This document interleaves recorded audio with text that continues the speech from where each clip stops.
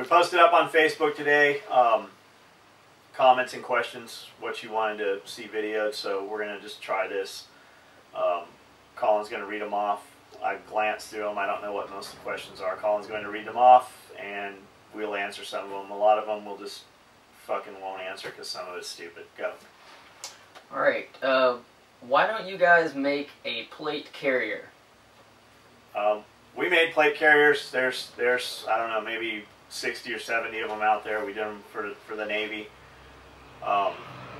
Plate carriers take a lot of time. They're intricate. It's just something. It wasn't our meat and potatoes in the beginning, and currently we just can't build enough of the stuff that we have orders for, like micro rigs.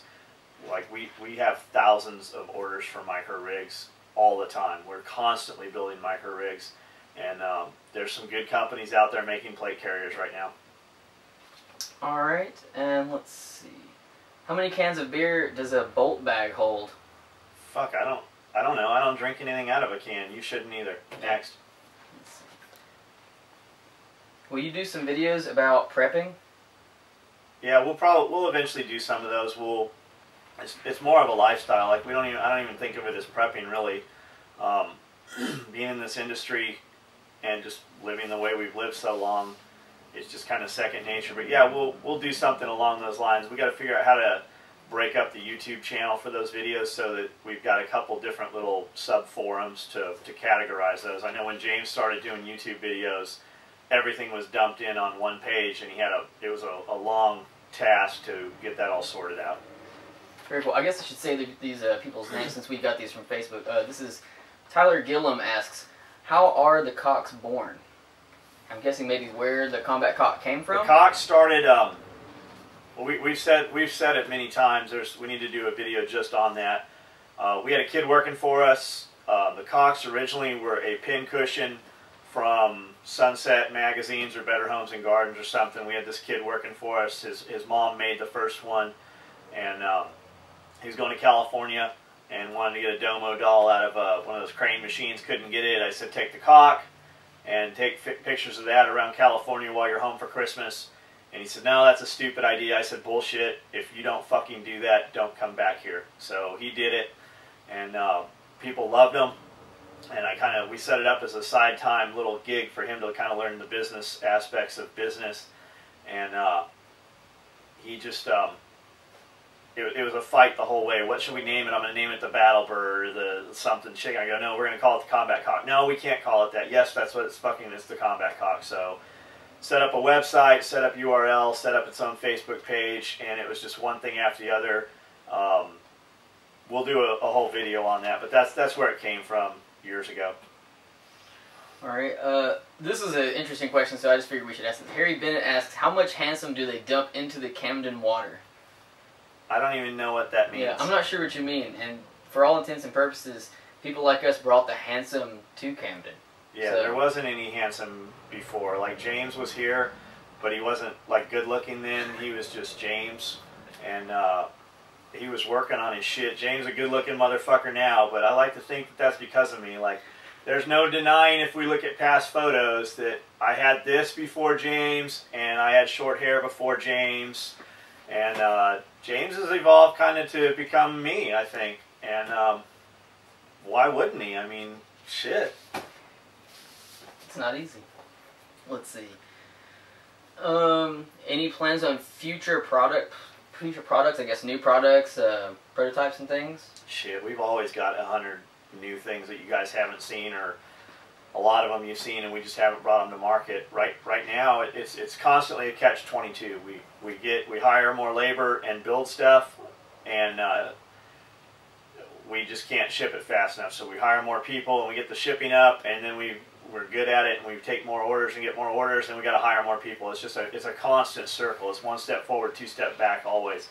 And we added 1,600 square feet to the back of the shop for storage, and brought in a trailer that's got some storage in it, and we're just constantly outgrowing space. Like, we're out of space now. We hired 4 more girls now in the last 2-3 weeks to sew down there. They're up to speed. I've got new sewing machines. I got more damn sewing machines coming in. I don't even know where we're going to put those. So we're going to reorganize the sew shop all over, and we're out of space. We need to start looking at an additional building or another home. Otis Bogue asks, how did you make the leap from the beginnings of SOE to hiring your staff that you have now and doing business to support everyone?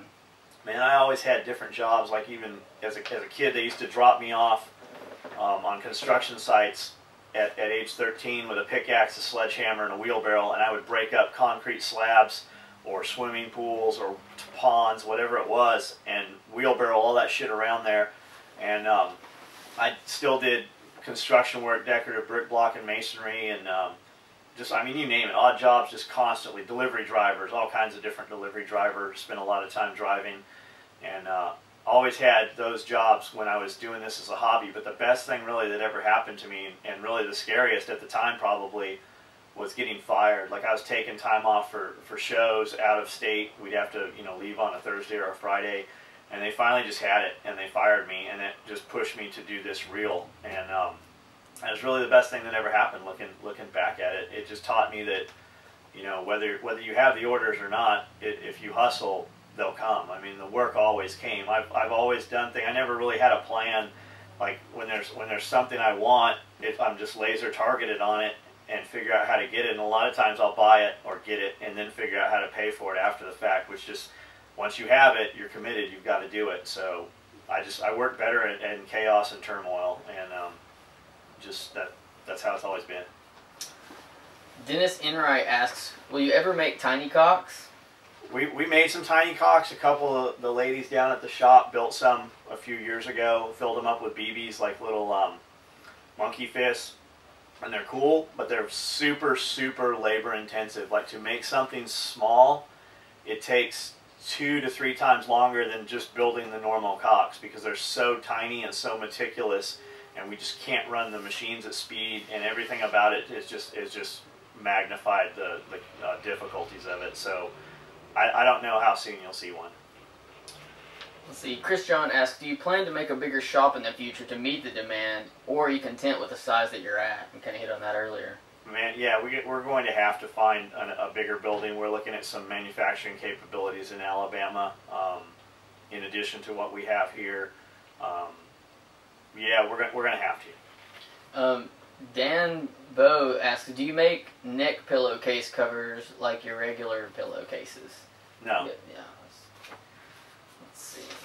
A lot of what we make is made nowadays, especially because we want it. It's items that we wanted to make. All the vehicle stuff, we started looking at doing overland adventures and building up trucks, and I've got a Suburban and a big truck and an Excursion, and the visor covers came because we wanted those on a K5 Blazer back in the 90s. We had Velcro door panels that you could put mag pouches and shit on, and a lot of the stuff we build now just comes from us wanting it, and I don't use a neck pillow. David Larson asks, tell the story about the fleshlight.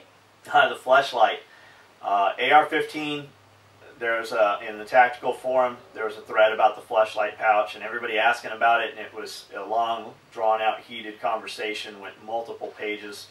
So we did one as a joke, put them up. It got us a lot of traffic. My Facebook page actually got locked because of that. We had pictures of the pouch and the fleshlight, and we just had these holier-than-thou fucking, I don't even know who they were, just complaining about the fleshlight pouch, about it being on there. The crazy thing is Facebook itself has a fleshlight page.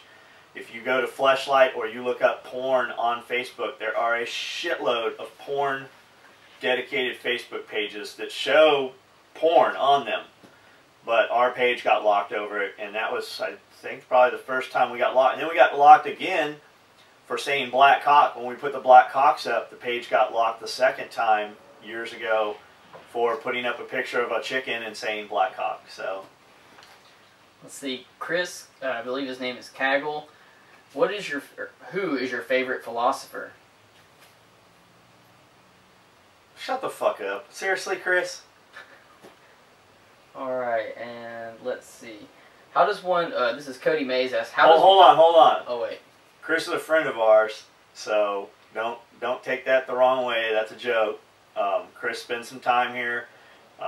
He's a fucking super, super talented tattoo artist, and he rides a ridiculous motorcycle that It's one of those stretched out, like you see black guys with a fucking little skull cap wearing. That's the guy. Yeah, that's that Cool. guy. Very cool. Cody Mays, how does one become an SOE dealer? Man, we're pretty easy and informal. If you have money, we want your money. And if you sell gear, you should be selling our gear. We're not the easiest people to deal with. We're not the, we don't have a bunch of published literature. We don't give out free shit for you to sell our shit. SOE draws attention to businesses, and a lot of businesses that carry SOE, people search SOE product and find it embedded on their website and go buy it there. We have a dealer margin. We don't have a dealer price list. You literally have to calculate your margin off of our retail published prices, and we build your shit up, put it in a box. When it's ready to ship, we run your credit card, we ship it on your account. Very cool. And let's see, we have one from a gentleman. I figured we should ask this. It says, Pete Manning, have you ever done or thought of doing nylon holsters? This is, he says, ask the fat guy that Kydex hurts the fat rolls. We did nylon holsters for a long time before there ever was Kydex holsters. Safariland was just starting to do that kind of stuff. The old style 6004.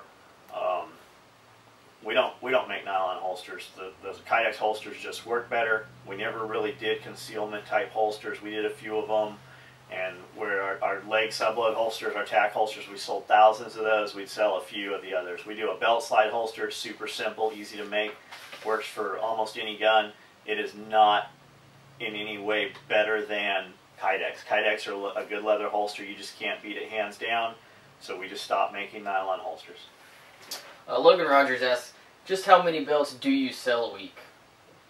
How many we sell? I don't know how many we sell. We actually, like, no bullshit, make and ship over 100 belts a day. And really, we've been saying that number so long, it's probably higher. Yeah, it's I mean, more. you pack those. Yeah, it's I mean, all day long we're bringing up piles of belts. We get so many belts that we can't leave them till the end of the day to take a photo to really show. That's why we sit, you know, I got bored taking the picture, guys got bored seeing it, but every time a pile of belts would come up, it'd be 30, 40 belts, and that comes up several times a day. 5-6 times a day. So we just quit doing them. All right. Showing the pictures. This was the last question that wasn't asked. This is Jared Davidson. He said, just how often do you and the SOE family get to train with James Yeager? Anytime we want to, as much as we want to. Amanda, when we moved here, she took fighting pistol in the winter, freezing cold, sleeting, and then took it in the summer. Completely different classes, completely different method of carry. Cody, who was 9 at the time, 10, he's behind the camera there. At 10 was at the time TAC Response's youngest student, took fighting rifle, freezing cold, little 10-22, literally he'd put the gun down, it would freeze closed. They'd have to smack the bolt to get it to open up. Hunter Kaysen, friend of the family, kind of assisted him during that, and their two-man tactics and stuff, that was his partner through there. Hunter used, I remember that pretty vividly, Hunter used the HK-93, I think it was. That was I remember 93 was the first rifle I ever shot as a kid. First long gun I ever fired was an HK-93. So we can take it as much as we want. If you work at SOE, you can take any classes you want through TAC Response. We take care of all James's staff. His cadre comes in, they all use our gear.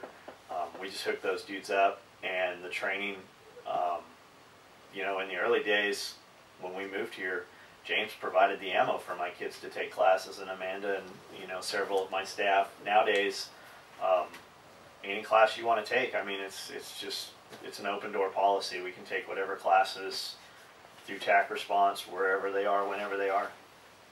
Very cool. I think that's it. All right, we gotta get ready for the gym. Is that still filming? We gotta get ready for the gym and load everybody up. Starting next week, we're putting on 6 new staff members. Will start to go to the gym, and that's it. Let's go get ready.